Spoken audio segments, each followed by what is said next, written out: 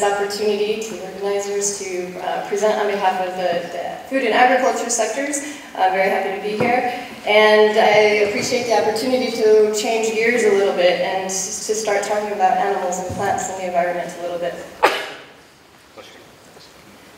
So first off, we all know that antimicrobial resistance is a very complex issue. It requires a multi-sectoral approach. We've heard it this morning that we all have a role to play. And I think that this first slide has a really good depiction of how all of these different sectors interact, especially within the broader context of the environment. So I'll take a couple minutes just to go through this slide and see if I can. So if we start off, the primary introduction of a lot of our antimicrobial resistance into the environment is going to be through our application of antimicrobials to people and to animals and to plants.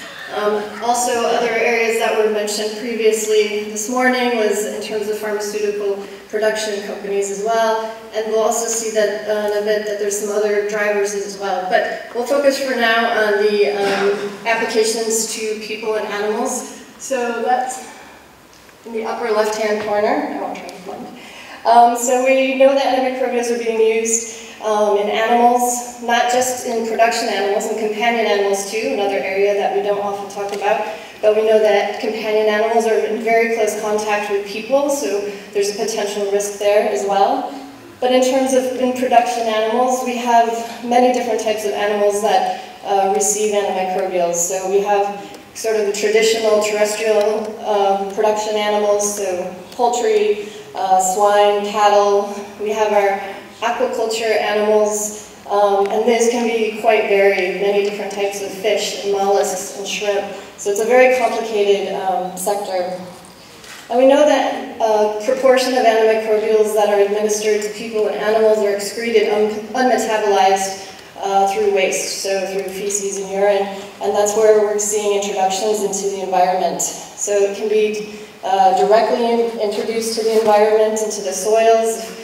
For example, if you have a free-ranging dog, they're going to be going out anywhere, and so you're going to have that direct introduction into soils. It can also be through water, through urine, through the waste system. And in that case, it'll be going to our wastewater treatment plants, where it can either biodegrade or it can absorb to sewage sludge, which will then could eventually be transmitted or to be distributed onto crops as fertilizer. It can also be excreted in the effluent that would go into our rivers and our lakes. We also have antimicrobials being given to aquaculture, which obviously they're directly in contact with water. And then we also know that antimicrobials can be applied to crops. We'll talk about that a little bit more. That's not demonstrated so clearly in this diagram, but we're trying to get a better understanding at FAO of the amount of antimicrobials being used in plant production, especially plants that are intended for food. And there's also a role for wildlife in terms of being able to transmit antimicrobial resistance organisms and being a mechanical vector as well. So a very complex system, and as you can imagine, trying to control antimicrobial resistance in the environment is very complex. And so the more that we can control the antimicrobials being introduced into that environment, the better. So again, prevention is going to be much easier if we can try to reduce the overall use of antimicrobials in people and animals and in plants. In terms of moving on to animal production, we're seeing an increase in the consumption of terrestrial and aquatic animal products, and this is associated with the increasing global population as well as the improved economies. We're seeing an increase in per capita consumption of eggs and different meat products such as poultry, beef, lamb, etc. Likewise, we're seeing an increase in demand for fish products, especially those in aquaculture as opposed to wild capture. But again, all associated with that increasing demand from increasing global populations and improved economies. And associated with the increase in demand, we're going to have an increase in animal production. And we're also seeing with this increase in demand and production, a change in the types of systems that are taking place. So where we used to have more extensive farming systems, we're now moving to an intensive system, which has a lot of associated issues with it. You have more animals in smaller confinements. It's going to be associated with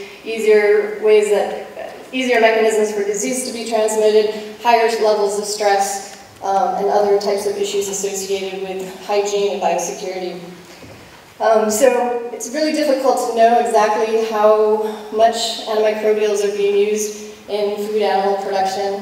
There's many different estimates out there. This represents one that was recently published by Van Beckel, in which they estimated the amount of antimicrobials being used by country in terrestrial food production. And the estimate for 2013 was that there was about 130,000 tons being used. And if there's no changes made to what we're doing now, that estimate is expected to increase by 65% by 2030 to be over 200,000 tons of use. Antimicrobials, however, they're used in different ways in animal production. So they're used for treatment of disease. And that's essential. We need to have those antimicrobials available. Because if we don't have healthy animals, we're not going to have healthy food. So there is a need for it, because we often get asked, why can't we just go to banning the use of all antimicrobials in livestock or in animal productions? And ideally, sure, that would be great, but that's a long-term goal, because if we take away our antimicrobials now, we're going to have this vacuum created where diseases can proliferate, and we're not going to be able to treat them. We're not going to have those animals as a healthy food source. And the livelihoods of those people that depend on raising those animals is going to be taken away. So it's got to be a stepwise approach. We need to do it in conjunction with improving our practices, our different agricultural practices. They're also used for prevention, as was mentioned earlier, which can mean a lot of different things. The definitions of prevention is sort of a heated topic.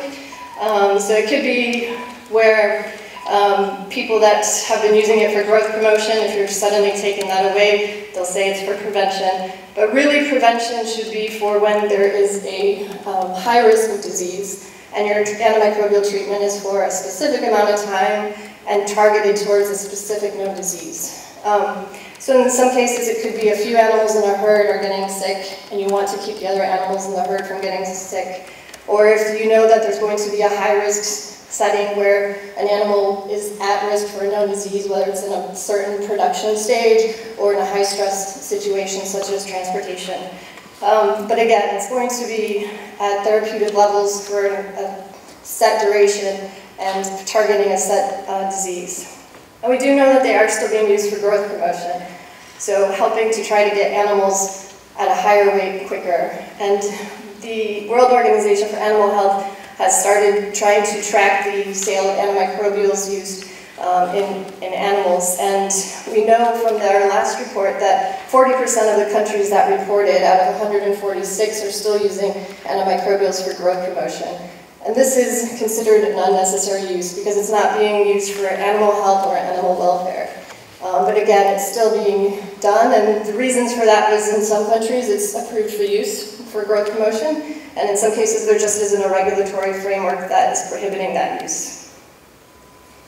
We also know that antimicrobials are being used in plant production. This is often an area that's overlooked, and this sector tends to be forgotten about, especially when developing national action plans. But we don't know to what extent. It's assumed to be very little, but in some cases, in some countries, especially in low and middle income countries, there could still be that access to antimicrobials, and they could still be being used. We've tried to estimate how many countries have antimicrobials approved for use in plant production. We still have some preliminary results of the survey, and we know that it's at least in 28 out of 85 countries. But that was a fairly small response rate, so we still don't know kind of beyond that how much it's being used. But some of the antimicrobials that are used in plant production are also used in human and animal health. So streptomycin, tetracyclines, gentamicin, and the triazoles for some of the fungal infections, where there has been some associations with transfer to fungal infections to people. On the environment, again, we need clean water and healthy soils for healthy food production. So we know antimicrobials and resistance genes can contribute to antimicrobial resistance. Also biocides, so the detergents that are used in different facilities can also contribute to resistance through co-selection or cross-resistance, and some of the metals that can be used in animal feed. And low levels of these different residues can select for resistance. And there's a lack of standard methodologies and surveillance in this area, so there's still a lot that we need to know to really understand the risk of AMR to human and animal health. So how do we preserve efficacy? Again, it's not just even for health, but also for food safety and food security. And again, a lot of our focus is trying on reducing that use, focusing on the prevention. So making sure there's awareness at all levels, from the farmers all the way up to policymakers, building evidence through surveillance to help guide those interventions and monitor progress. So again, this was something that was mentioned earlier, having that information, knowing what are the most common diseases, what are the trends in resistance, so that we can give really good treatment prescription guidelines to those different animal health workers.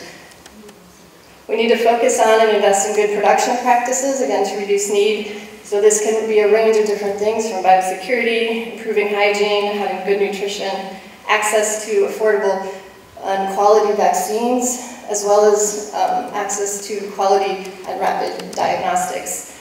Also, the field of alternatives to antimicrobials is an area where we've been very hopeful to find some that could be substitutes for antimicrobials, particularly for growth promotion.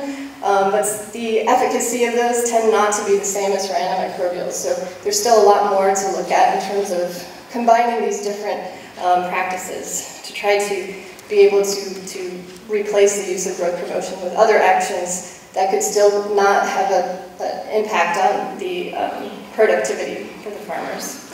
And then integrated pest management, particularly in the case of plant production. So things such as selecting for breeds of plants that are resistant to diseases, crop rotation, use of biorational products, etc.